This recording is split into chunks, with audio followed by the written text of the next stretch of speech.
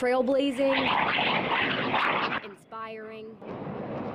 That's Captain Rosemary Mariner. The doors that she opened, the battles that she fought on our behalf, and the fact that I'm able to stand here today as a combat aviator. Captain Mariner was the first female jet pilot in the Navy. She was also one of the first women to serve aboard a U.S. Navy warship.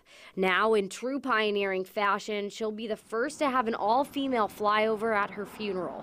Each participating pilot is from right here in Hampton Roads. I think as female aviators, we stand on the shoulders of giants, certainly as combat aviators, and Rosemary Mariner was one of those giants. Before spreading their wings and heading to Tennessee for the service, a lot of practice needs to take place. For the flyover itself, the coordination piece, we have to be overhead at a certain time, down to the second. They'll be conducting a missing man flyover, or as they like to say, a missing woman flyover. The 4 aircrafts will fly over the funeral, and then one will leave the formation and fly vertically towards heaven.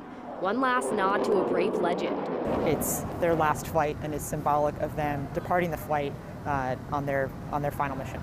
One thing the pilots said over and over again today was that this weekend, when they're flying these F-18 Super Hornets, they know Captain Mariner will be with them in spirit.